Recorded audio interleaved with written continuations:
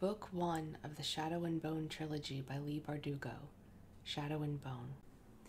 Chapter 4. Tears of frustration welled in my eyes as Ivan dragged me out of the tent and into the late afternoon sun. He pulled me down a low hill to the road where the Darkling's black coach was already waiting, surrounded by a ring of mounted Grisha Ethereali and flanked by lines of armed cavalry. Two of the Darkling's gray-clad guards waited by the door to the coach with a woman and a fair-haired man, both of whom wore corporalky red. "Get in," commanded Ivan. Then, seeming to remember the Darkling's order, he added, "If you please." "No," I said. "What?" Ivan seemed genuinely surprised. The other corporalky looked shocked. "No," I repeated. "I'm not going anywhere. There's been some kind of mistake. Ivan cut me off, taking a firmer grip on my arm. "The Darkling doesn't make mistakes," he said through gritted teeth. "Get in the coach." "I don't want—" Ivan lowered his head until his nose was just inches from mine and practically spat. "Do you think I care what you want? In a few hours' time, every feared spy and shoe-hand assassin will know what happened on the Fold, and they'll be coming for you. Our only chance is to get you to Os Alta and behind the palace walls before anyone else realizes what you are. Now get in the coach." He shoved me through the door and followed me inside, throwing himself down on the seat opposite me in disgust. The other corporalky joined him, followed by the obscurity guards who settled on either side of me. "So I'm the Darkling's prisoner? You're under his protection. What's the difference?" Ivan's expression was unreadable. Pray you never find out. I scowled and slumped back on the cushioned seat, then hissed in pain. I'd forgotten my wounds. "See to her," Ivan said to the female corporalnik. Her cuffs were embroidered in healer's gray. The woman switched places with one of the obscurity so that she could sit beside me. A soldier ducked his head inside the door. "We're ready," he said. "Good," replied Ivan. "Stay alert and keep moving. We only stopped to change horses. If we stop before then, you'll know something is wrong." The soldier disappeared, closing the door behind him. The driver didn't hesitate. With a cry and the snap of a whip, the coach lurched forward. I felt an icy tumble of panic. What was happening to me? I thought about just throwing open the coach door and making a run for it. But where would I run? We were surrounded by armed men in the middle of a military camp, and even if we weren't, where could I possibly go? "Please remove your coat," said the woman beside me. "What?" "I need to see to your wounds." I considered refusing, but what was the point? I shrugged awkwardly out of my coat and let the healer ease my shirt over my shoulders. The corporalky were the order of the living and the dead. I tried to focus on the living part, but I'd never been healed by a Grisha, and every muscle in my body tensed with fear. She took something out of a little satchel, and a sharp chemical scent filled the coach. I flinched as she cleaned the wounds, my fingers digging into my knees. When she was done, I felt a hot, prickling sensation between my shoulders. I bit down hard on my lip. The urge to scratch my back was almost unbearable. Finally, she stopped and pulled my shirt back into place. I flexed my shoulders carefully. The pain was gone. "Now the arm," she said. I'd almost forgotten the cut from the Darkling's knife, but my wrist and hand were sticky with blood. She wiped the cut clean and then held my arm up to the light. "Try to stay still," she said, "or there will be a scar." I did my best, but the jostling of the coach made it difficult. The healer passed her hand slowly over the wound. I felt my skin throb with heat.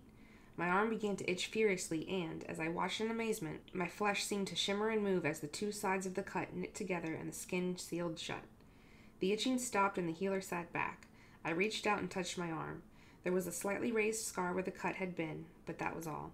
"Thank you," I said in awe. The healer nodded. "Give her your kefta," Ivan said to her. The woman frowned but hesitated only a moment before she shrugged out of her red kefta and handed it to me. "Why do I need this?" I asked. "Just take it," Ivan growled. I took the kefta from the healer. She kept her face blank, but I could tell it pained her to part with it. Before I could decide whether or not to offer her my blood-stained coat, Ivan tapped the roof and the coach began to slow. The healer didn't even wait for it to stop moving before she opened the door and swung outside. Ivan pulled the door shut. The Alpritnik slipped back into the seat beside me, and we were on our way once more. "Where is she going?" I asked. "Back to Kribursk," replied Ivan. "We'll travel faster with less weight." "You look heavier than she does," I muttered. "Put on the kefta," he said. "Why?" "Because it's made with material Kai core cloth. It can withstand rifle fire." I stared at him. Was that even possible? There were stories of Grisha withstanding direct gunshots and surviving what should have been fatal wounds. I'd never taken them seriously, but maybe fabricator handiwork was the truth behind those peasant tales. "Do you all wear this stuff?" I asked as I pulled on the kefta. "When we're in the field," said an obscurity. I nearly jumped.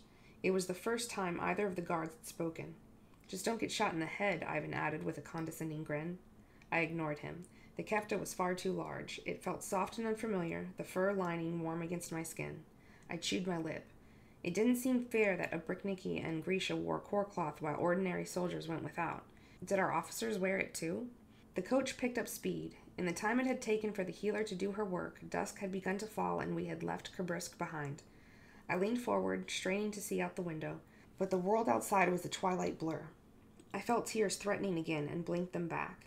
A few hours ago I'd been a frightened girl on my way into the unknown, but at least I'd known who and what I was. With a pang, I thought of the documents tent. The other surveyors might be at their work right now. Would they be mourning Alexei? Would they be talking about me and what had happened on the fold? I clutched the crumpled army-issue coat I had bundled up on my lap. Surely all this had to be a dream, some crazy hallucination brought on by the terrors of the Shadowfold. I couldn't really be wearing a Grisha's kefta, sitting in the Darkling's coach, the same coach that had almost crushed me only yesterday. Someone lit a lamp inside the coach, and in the flickering light I could better see the silken interior. The seats were heavily cushioned black velvet. On the windows, the Darkling symbol had been cut into glass, 2 overlapping circles, the sun in eclipse. Across from me, the 2 Grisha were studying me with open curiosity. The red kefta were of the finest wool, embroidered lavishly in black and lined in black fur. The fair-haired heartrender was lanky and had a long, melancholy face. Ivan was taller, broader, with wavy-brown hair and sun-browned skin. Now that I bothered to look, I had to admit he was handsome. And knows it, too. A big, handsome bully. I shifted restlessly in my seat, uncomfortable with their stares. I looked out the window, but there was nothing to see except the growing darkness and my own pale reflection. I looked back at the Grisha and tried to quash my irritation. They were still gawking at me. I reminded myself that these men could make my heart explode in my chest, but eventually I just couldn't stand it. I don't do tricks, you know, I snapped. The Grisha exchanged a glance.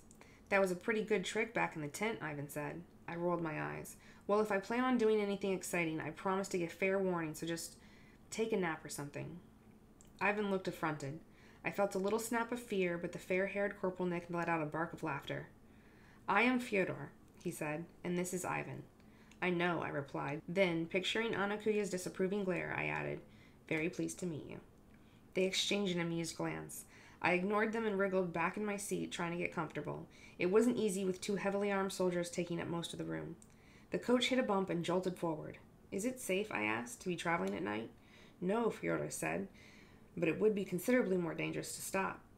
Because people are after me now? I said sarcastically. If not now, then soon.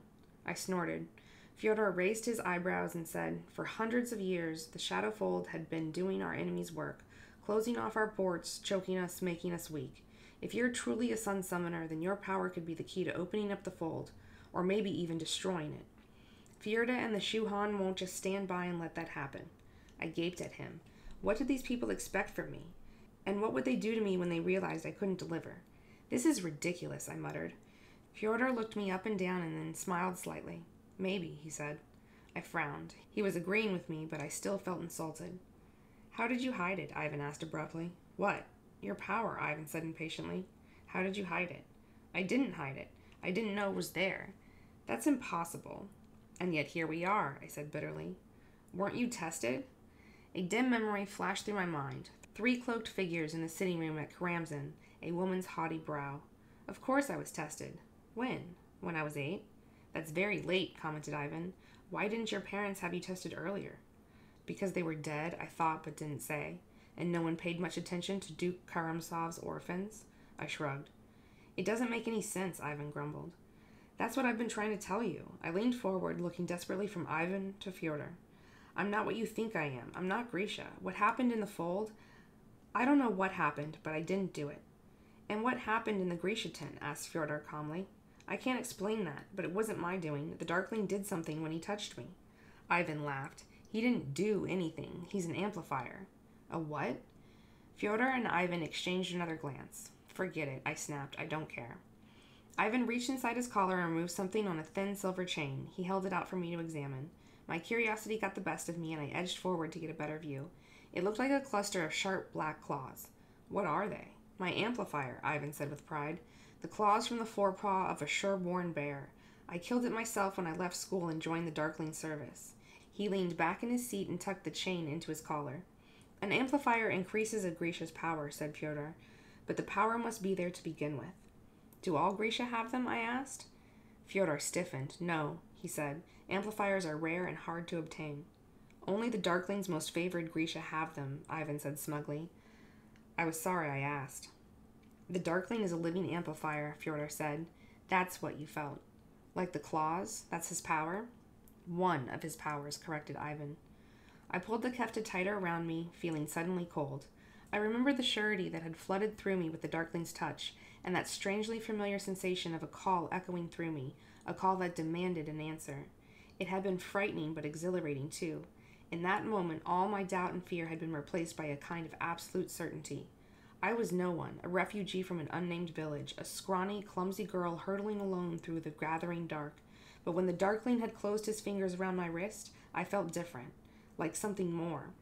I shut my eyes and tried to focus, tried to remember that feeling of certainty, to bring that sure and perfect power into blazing life, but nothing happened.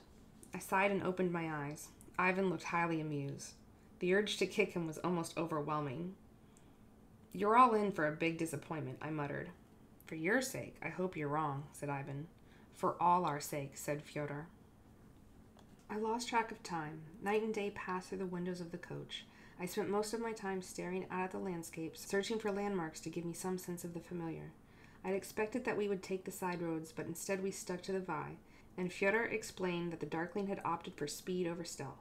He was hoping to get me safe behind Os Alta's double walls before rumor of my power spread to the enemy spies and assassins who operated within Ravka's borders. We kept a brutal pace. Occasionally we stopped to change horses, and I was allowed to stretch my legs. When I was able to sleep, my dreams were plagued by monsters. Once I awoke with a start, my heart pounding, to find Fyodor watching me. Ivan was asleep beside him, snoring loudly. Who's Mal? He asked. I realized I must have been talking in my sleep. Embarrassed, I glanced at the Oprychniki guards flanking me. One stared impassively forward. The other was dozing. Outside, the afternoon sun shone through a grove of birchwood trees as we rumbled past. No one, I said. A friend. The tracker? I nodded. He was with me on the Shadowfold. He saved my life. And you saved his. I opened my mouth to disagree, but stopped. Had I saved Mal's life? The thought brought me up short. It's a great honor, said Fyodor, to save a life. You saved many. Not enough, I murmured, thinking of the terrified look on Alexei's face as he was pulled into the darkness. If I had this power, why hadn't I been able to save him, or any of the others who had perished on the fold? I looked at Fyodor. If you really believe that saving a life is an honor, then why not become a healer instead of a heartrender?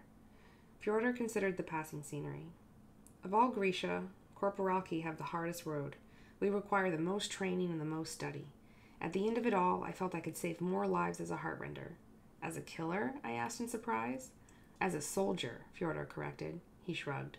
To kill or to cure, he said with a sad smile. We each have our own gifts. Abruptly, his expression changed. He sat up straight and jabbed Ivan in the side. Wake up. The coach had stopped. I looked around in confusion. Are we? I began, but the guard beside me clapped a hand over my mouth and put a finger to his lips. The coach door flew open and a soldier ducked his head in. There's a fallen tree across the road, he said, but it could be a trap. Be alert and... He never finished the sentence. A shot rang out and he fell forward, a bullet in his back. Suddenly the air was full of panic cries and the teeth-rattling sound of rifle fire as a volley of bullets struck the coach. Get down, yelled the guard beside me, shielding my body with his own as Ivan kicked the dead soldier out of the way and pulled the door closed. Fjordin, said the guard, peering outside. Ivan turned to Fyodor and the guard beside me. Fyodor, go with him. You take this side, we'll take the other.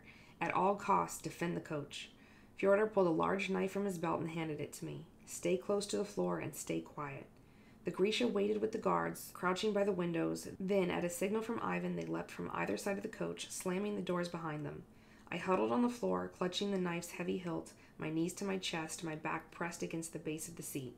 Outside, I could hear the sounds of fighting, metal on metal, grunts and shouts, horses whinnying. The coach shook as a body slammed against the glass of the window. I saw with horror that it was one of my guards. His body left a red smear against the glass as he slid from view. The coach door flew open and a man with a wild, yellow-bearded face appeared. I scrambled to the other side of the coach, the knife held out before me. He barked something to his compatriots in his strange Fjordan tongue and reached for my leg. As I kicked out at him, a door behind me opened and I nearly tumbled into another bearded man. He grabbed me under the arms, pulling me roughly from the coach as I howled and slashed out with the knife. I must have made contact because he cursed and loosened his grip on me. I struggled to my feet and ran. We were in a wooden glen where the Vai narrowed to a pass between two sloping hills. All around me, soldiers and Grisha were fighting with bearded men. Trees burst into flames, caught in the line of Grisha fire. I saw Fjordr throw his hand out, and the man before him crumbled to the ground, clutching his chest, blood trickling from his mouth. I ran without direction, clambering up the nearest hill, my feet slipping on the fallen leaves that covered the forest floor, my breath coming in gasps. I made it halfway up the slope before I was tackled from behind. I fell forward, the knife flying from my hands as I put my arms out to break my fall. I twisted and kicked as the yellow-bearded man grabbed hold of my legs. I looked desperately down to the glen, but the soldiers and Grisha below me were fighting for their lives, clearly outnumbered and unable to come to my aid. I struggled and thrashed, but the Fjordr was too strong. He climbed on top of me, using his knees to pin my arms to my sides, and reached for his knife. "I'll gut you right here, witch," he snarled in a heavy Fjordan accent. At that moment, I heard the pounding of hooves, and my attacker turned his head to look down at the road. A group of riders roared into the glen, their keftas streaming red and blue, their hands blazing fire and thunder. The lead rider was dressed in black. The Darkling slid from his mount and threw his hands wide, then brought them together with a resounding boom. Skeins of darkness shot from his clasped hands, snaking through the glen, finding the Fjordan assassins, then slithering up their bodies to swathe their faces in seething shadow. They screamed. Some dropped their swords, others waved them blindly. I watched in mingled awe and horror as the Ravkan fighters seized the advantage, cutting down the blinded, helpless men with ease. The bearded man on top of me muttered something I did not understand. I thought it might be a prayer. He was staring, frozen, at the Darkling, his terror palpable. I took my chance. "I'm here," I called down the hillside. The Darkling's head turned. He raised his hands. "Nej," bleated the Fjordan, his knife held high. "I don't need to see to put my knife through her heart." I held my breath. Silence fell in the glen, broken only by the moans of dying men. The Darkling dropped his hands. "You must realize that you're surrounded," he said calmly, his voice carrying through the trees. The assassin's gaze darted right and left, then up to the crest of the hill where the Ravkan soldiers were emerging, rifles at the ready. As the Fjordan looked around frantically, the Darkling edged a few steps up the slope. "No closer!" the man shrieked. The Darkling stopped. "Give her to me," he said, "and I'll let you scurry back to your king." The assassin gave a crazed little giggle. Oh no, I don't think so," he said, shaking his head. His knife held high above my pounding heart, its cruel point gleaming in the sun. "The Darkling doesn't spare lives." He looked down at me. His lashes were light blonde, almost invisible. "He will not have you," he crooned softly. "He will not have the witch. He will not have this power, too." He raised the knife higher and yelled, "Skirden Fjorda!" The knife plunged down in a shining arc. I turned my head, squeezing my eyes shut in terror, and as I did, I glimpsed the Darkling, his arms slashing through the air in front of him. I heard another crack like thunder, and then nothing. Slowly, I opened my eyes and took in the horror before me. I opened my mouth to scream, but no sound would come. The man on top of me had been cut in two. His head, his right shoulder, and his arm lay on the forest floor, his white hand still clasping the knife. The rest of him swayed for a moment above me. A dark wisp of smoke faded in the air beside the wound that ran the length of his severed torso. Then what remained of him fell forward. I found my voice and screamed. I crawled backward, scrambling away from the mutilated body, unable to get to my feet, unable to look away from the awful sight, my body shaking uncontrollably. The Darkling hurried up the hill and knelt beside me, blocking my view of the corpse. "Look at me," he instructed. I tried to focus on his face, but all I could see was the assassin's severed body, his blood pooling in the damp leaves. What did you do to him?" I asked, my voice quavering. "What I had to do. Can you stand?" I nodded shakily. He took my hands and helped me to my feet. When my gaze slid back to the corpse, he took hold of my chin and drew my eyes back to his. "At me," he commanded. I nodded and tried to keep my eyes trained on the Darkling as he led me down the hill and called out orders to his men. "Clear the road. I need 20 riders." "The girl?" Ivan asked. "Riders with me," said the Darkling. He left me by his horse, and he went to confer with Ivan and his captains. I was relieved to see Fjordr with them, clutching his arm but looking otherwise uninjured. I patted the horse's sweaty flank and breathed in the clean leather smell of the saddle, trying to slow the beating of my heart and to ignore what I knew lay behind me on the hillside. A few minutes later, I saw soldiers and Grisha mounting their horses. Several men had finished clearing the tree from the road, and others were riding out with the much-battered coach. "A decoy," said the Darkling, coming up beside me. "We'll take the southern trails. It's what we should have done in the first place." "So you do make mistakes," I said without thinking. He paused in the act of pulling on his gloves, and I pressed my lips together nervously. "I didn't mean—" "Of course I make mistakes," he said. His mouth curved into a half-smile. "Just not often." He raised his hood and offered me his hand to help me onto the horse. For a moment I hesitated. He stood before me, a dark rider, cloaked in black, his features in shadow. The image of the severed man loomed up in my mind, and my stomach turned. As if he'd read my thoughts, he repeated, "I did what I had to, Alina." I knew that. He had saved my life, and what other choice did I have? I put my hand in his and let the Darkling help me into the saddle. He slid up behind me and kicked the horse into a trot. As we left the glen, I felt the reality of what had just happened sink into me. "You're shaking," he said. "I'm not used to people trying to kill me." "Really?" I hardly noticed anymore. I turned to look at him. That trace of a smile was still there, but I wasn't entirely sure he was kidding. I turned back around and said, "And I did just see a man get sliced in half." I kept my voice light, but I couldn't hide the fact that I was still trembling. The Darkling switched his reins to one hand and pulled off one of his gloves. I stiffened as I felt him slide his bare palm under my hair and rest it on the nape of my neck. My surprise gave way to calm as that same sense of power and surety flooded through me. With one hand cupping my head, he kicked the horse into a canter. I closed my eyes and tried not to think, and soon, despite the movement of the horse, despite the terrors of the day, I fell into a troubled sleep.